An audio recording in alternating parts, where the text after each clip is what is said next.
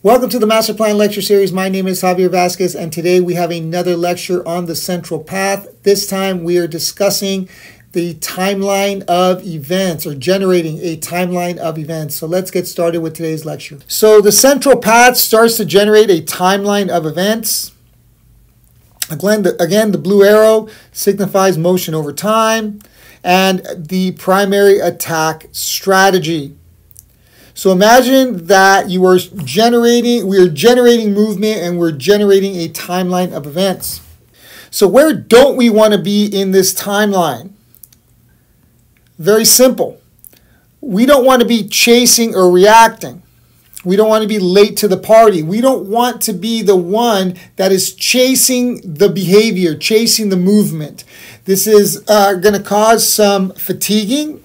It is frustrating, and it generates bad decisions. The quicker you have to make your decisions, the more likely you are to make errors and bad decisions. Where do we want to be on this timeline? Well, again, showing the timeline here, we want to be generating movement. We want to be future thinking. It is efficient, it is reliable, it is mentally peaceful, it is clear-minded decision making, and it's leading the timeline of events. Now, how far in the future can we be generating behavior? That depends. How long can you make your timeline? That depends. Every timeline goes and it links to another timeline. So the future generation is inevitable. It's indefinite. So generating a timeline of events, you're future thinking here, and you are making things happen. You're making things happen, which is called a potential timeline. And that potential timeline can lead you to the next lily pad, the next bunker, the next buoy, the next wormhole, or the next location for breath regulation. So if you are able to take a snippet of time and you can make the same things happen over and over and over within this snippet of time, this is what I call generating a timeline of events.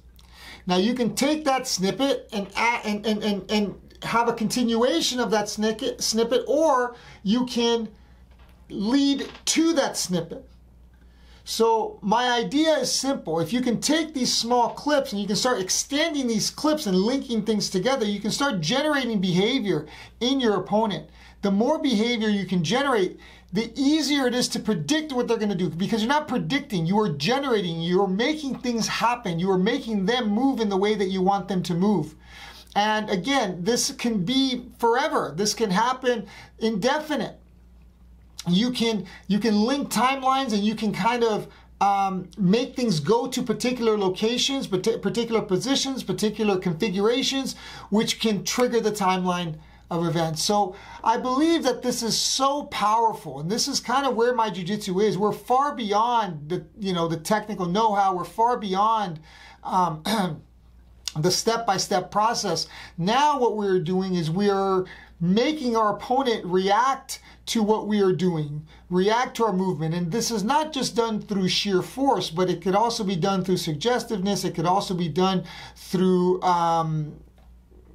nudging people along. This can be through physical manipulation, of course, certain parts of it. But again, getting the opponent to feel a particular way will make that opponent react and behave in particular ways.